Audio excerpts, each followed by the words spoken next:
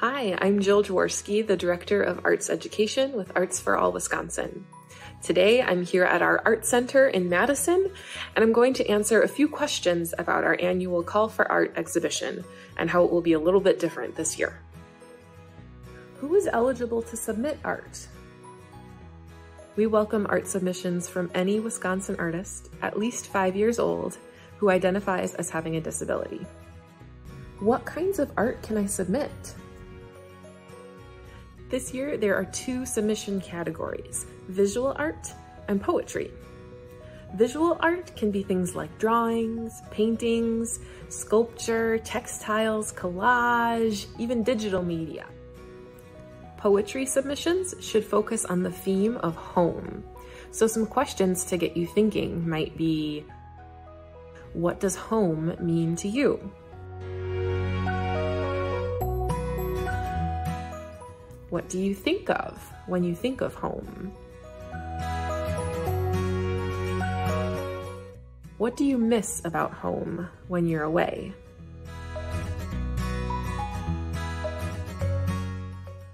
I really haven't been making art during the pandemic. What can I do? That's okay. You can submit any work you've ever created as long as it hasn't already won an award with us. Or stick around to the end of the video and we'll create something together. How is a virtual exhibition even going to work? Submissions should be completed on our website, artsforallwi.org. You can find the Programs tab and go to Call for Art. This is where you'll find the entry form and other resources to submit your work. All submissions will be displayed in an online gallery on our website, showcasing the work of artists with disabilities from around the state of Wisconsin. You won't need to send us your physical art pieces unless you win an award. Tell me more about these awards. We have a panel of jurors who will view all of the submissions and choose Creative Power Award winners from each age category: child, youth, young adult, and adult. Awards will be given based on creativity, originality, and craftsmanship. The winning pieces will be added to our Creative Power traveling exhibition and tour the state of Wisconsin for 3 years. I still have some other questions. Reach out by email or phone and we'd be happy to talk through any other questions you have.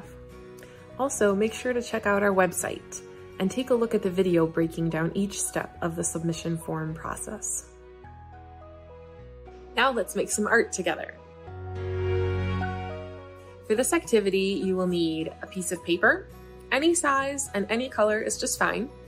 And your favorite tool for making marks. This could be markers, pencils, crayons, paintbrushes, any medium that you choose. This activity is really open-ended and there's no right or wrong answers. Remember, our judges are going to be looking for creativity, craftsmanship, and originality when they look at your submissions. Our first step is to draw 2 dots anywhere on the page. Here's 1, and here's 2. Next, we're going to connect those dots with anything but a straight line. You can use zigzags, you can use squiggles, you can go all over the page wherever you'd like to connect those dots, just don't use one straight line. So I'll start at my first dot, and I'm going to take a trip around the page, maybe down here, over to this corner. I'll make some straight lines, maybe a zigzag over here, loop around this way, down to the bottom again, and we made it to our second dot.